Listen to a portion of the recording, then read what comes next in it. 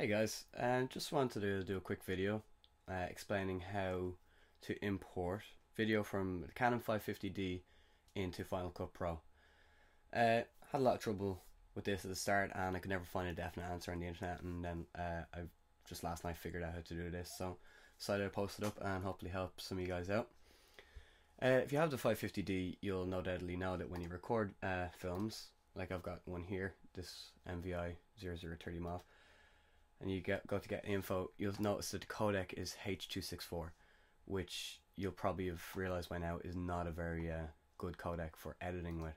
What you need to do is change to something like Apple ProRes was a big one that kept popping up for me, but for some reason I couldn't do that. To change your codecs, you want to download this program here, MPEG Streamclip. It's a very good free program, very easy to use. You open up, you drag in your files, then you go export as QuickTime. There's plenty of tutorials around on how to use MPEG Streamclip, so I'll avoid all that. And here's the one I made earlier. You see here the converted file, and go to get info, and you see Apple Intermediate Codec. Now that's the one I'm using because for some reason I can't get ProRes. It's just not an option for me to use. I don't know why. I think it's because I'm using an older version of Final Cut Pro. So go open Final Cut Pro. You can see here there's no sequence starting set up yet, so do all that now. Open up a new sequence, and it's asking me what my presets want to be. Now if you're using like a DV cam tapes and all that, you know, you've got all these options here, DV options, but since I converted to an Apple Intermediate Codec, that's what I'm going to be using here. 1080 and 50 obviously because it's I'm working on PAL. I guess if you're using NTSC, you'd use 1080i 60, or if you're using not full HD, use that one, but I'm using this one. So go ahead and open that up, and if I import the two files, I can show you what the problems are. Okay, so here's my original one, and it's in the H.264 codec, so this just won't work. Bring it down, it needs to be rendered, and you might not think that's a big deal, but this is only about a 30-second clip, and if I try and render it, oh sorry, it's just telling me the file's not saved. If I try and render it, it's going to tell me it's going to take about 20 minutes to do it. For a 30-second clip, it's pretty ridiculous, and you haven't even begun editing yet, so it's not a very viable thing to do. So cancel that because we don't need that, and delete that.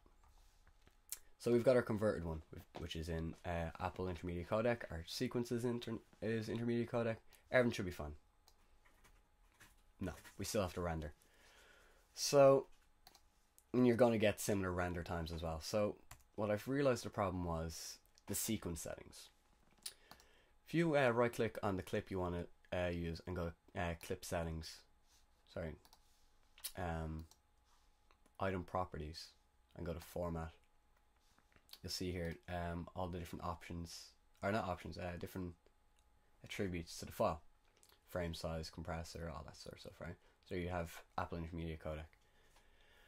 But the big thing here is pixel aspect, which is square, and what I realize is that the sequence settings don't set up your pixel aspect for square, so just cancel that, and all you need to do very simply is right click on sequence and go to settings, and here you can change all the settings for your sequence.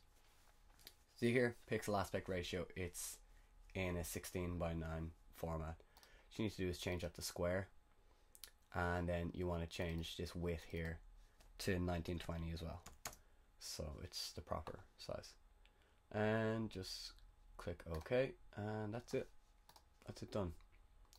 Drag down your converted file, and there it is. Doesn't need to be rendered. I'll just turn off the audio on that. It's just a quick test video that I was making walking around my house to test out the camera, and it works, as you can see, which is great. So that's it, guys. It's a real simple solution to what seems to be a very big problem that no one can seem to find the answers to, or a definite answer.